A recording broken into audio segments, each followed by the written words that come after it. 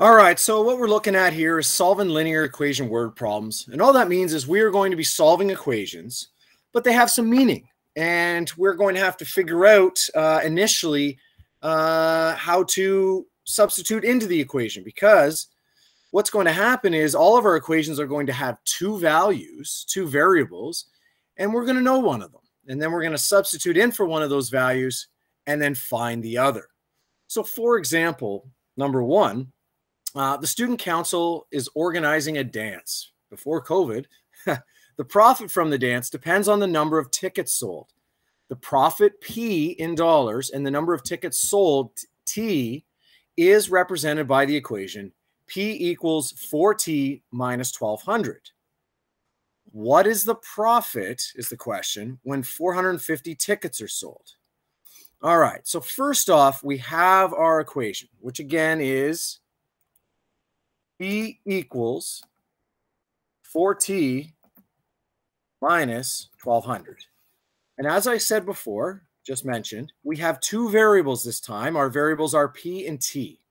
And so with this question, we are going to know one of them, and we're going to have to find the other one. So in this case, I read the question. It says, number one, what is the profit? So that is already telling me that P is equal to, we don't know. And then we have this other piece of information coming our way where it says when 450 tickets are sold. So that is telling me one of my variables, and that's the T, is 450. So we don't know one of the variables, and we do know the other one. So what I can do now is substitute into my equation 4T and then find the P, solve for the P. So in this case, I have 4 times T, but again, I know T now is 450, and I minus 1200, 1,200.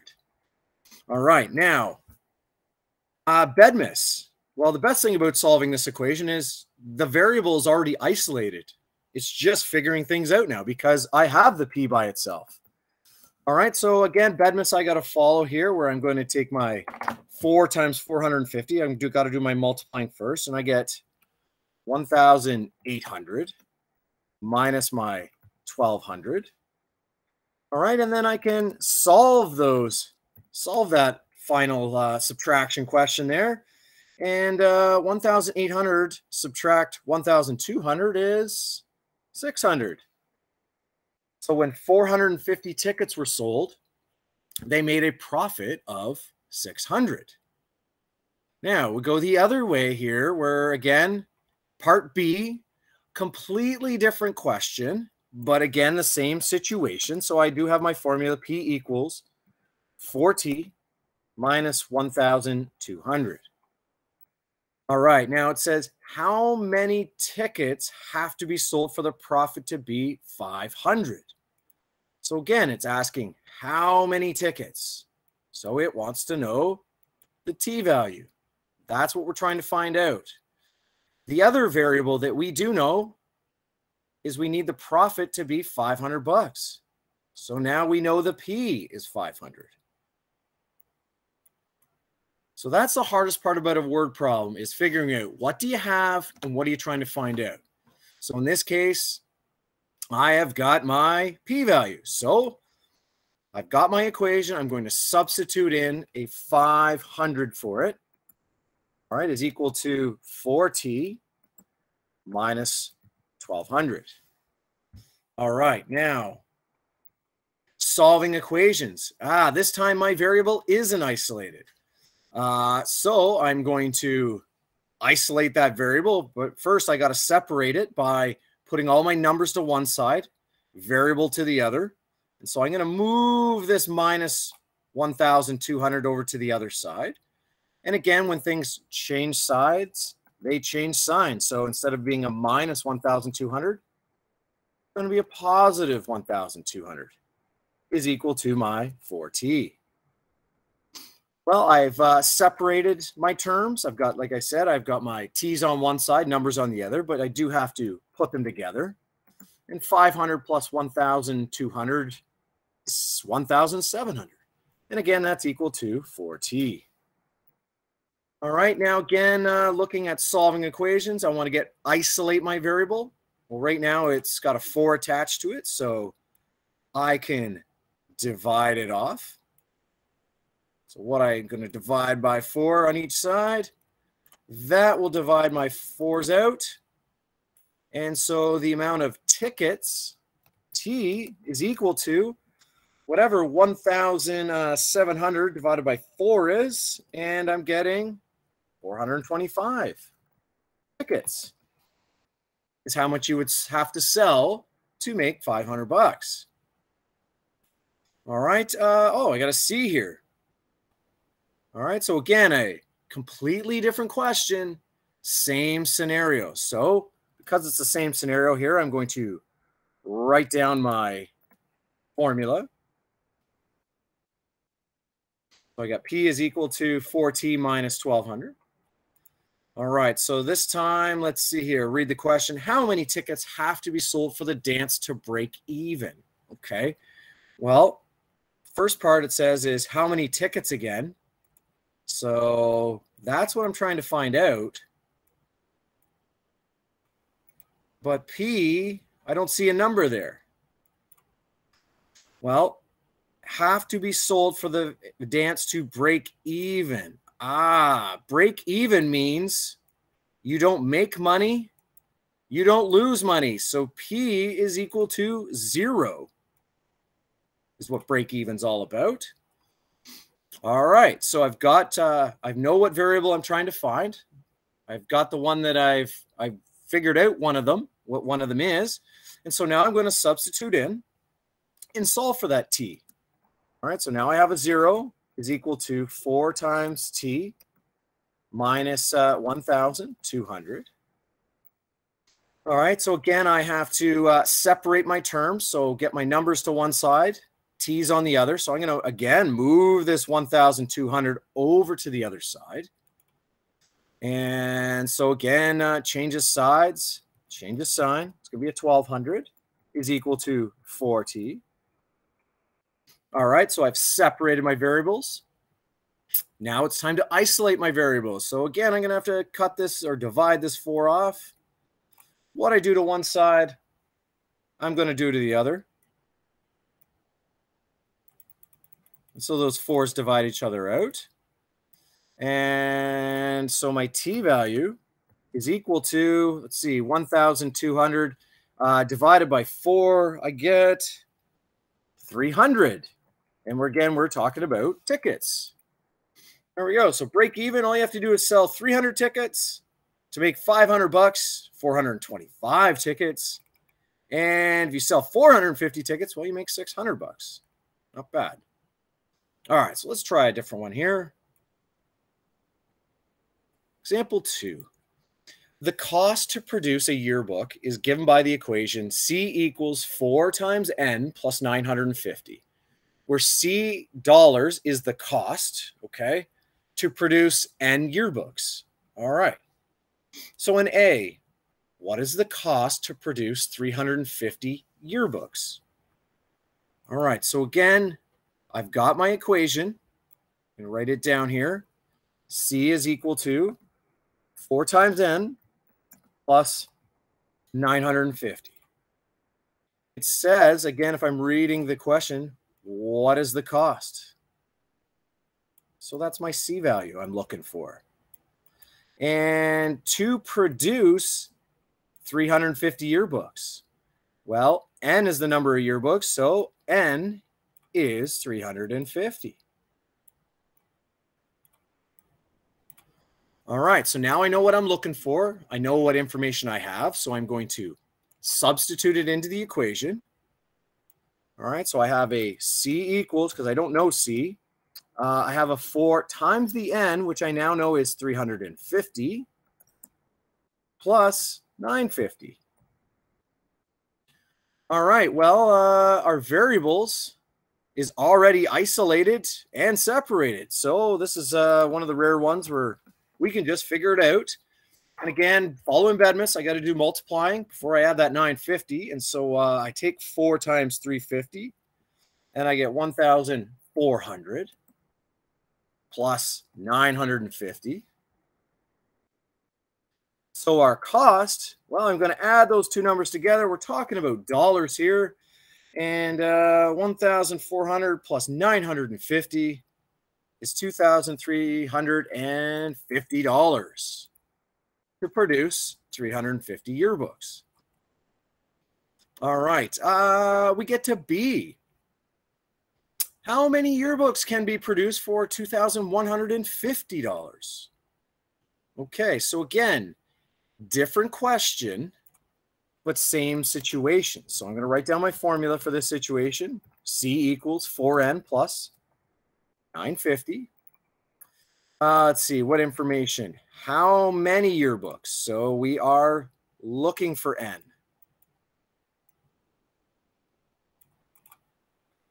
All right, can produce for this much money.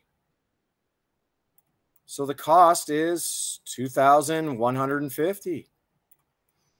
All right, so I know what variable I'm trying to find. I know which one I have. So now again, I'm going to substitute into my equation here. So my C value is 2,150. I have my 4n plus 950. There we go. All right, so my next step to solving this equation, because I'm not expanding here, there's no brackets, but is to separate and collect like terms. So get my variables to one side. Keep my n's on this side. I'm going to move my 950 over to the other side. So I want to get that n by itself. And so when I move that 950 to the other side, it's going to change signs to minus 950. And that's equaling 4n. All right, so still need to simplify there. So I take my 2,150, subtract 950, and I get 1,200 is equal to 4n. All right, well, let's see here. My last step, I'm going to divide by 4 to get n by itself to isolate that variable. And so n is whatever 1,200 divided by 4 is, and I get 300. And that's the amount of yearbooks.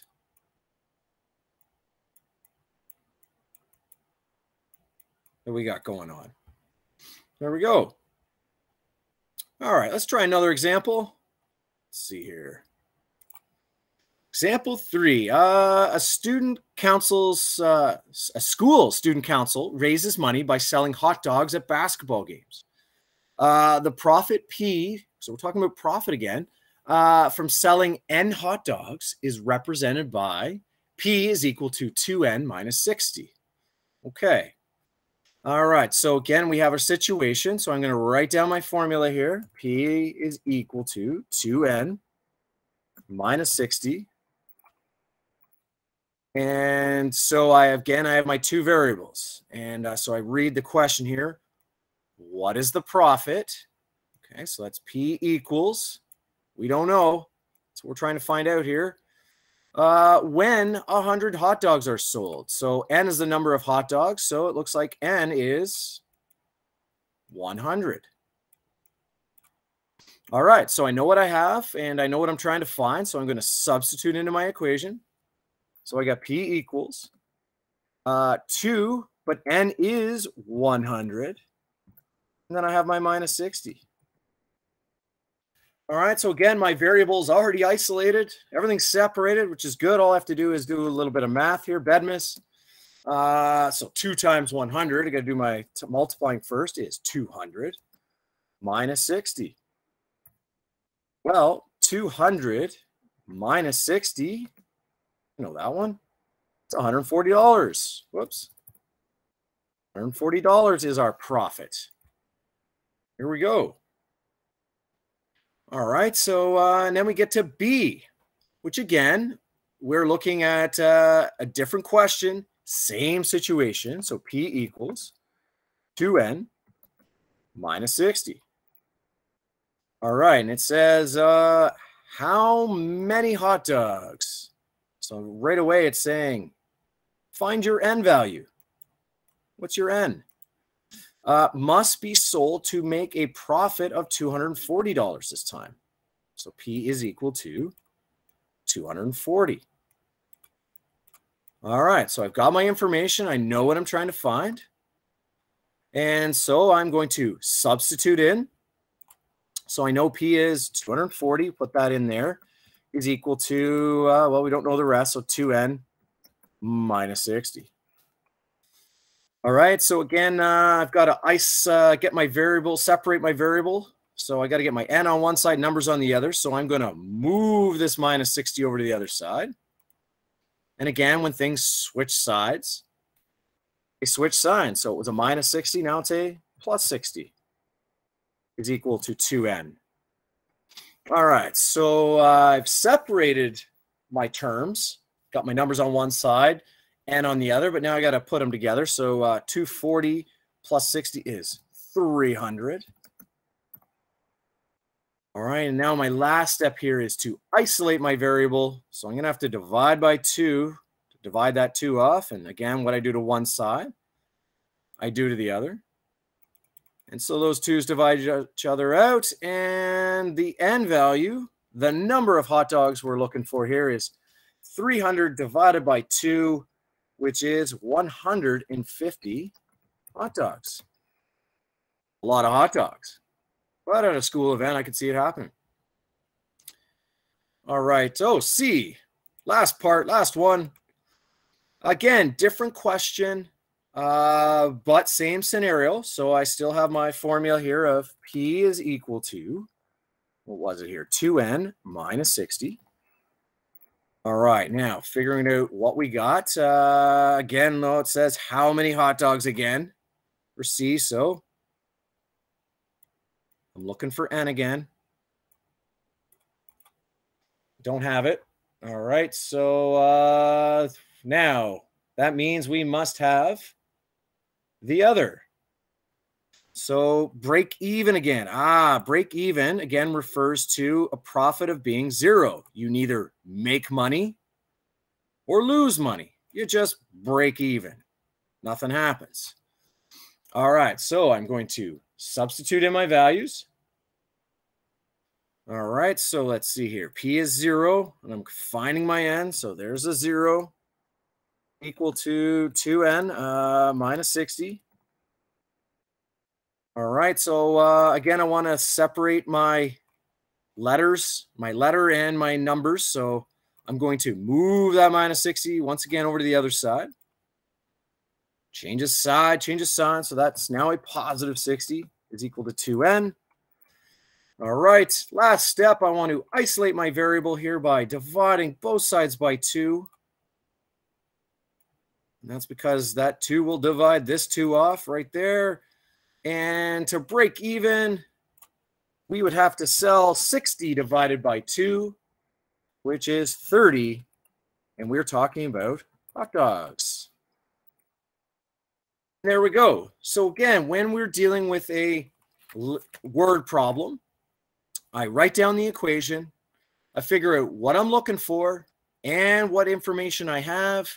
I plug that information in, and then I solve for my variable. Sometimes, like in A here, it's straight away where all we have to do is math because the variable's already separated and isolated. But other times, not so much, where we do have to solve equations by, again, getting all our numbers to one side, our variable on the other, and then finally isolating for that variable.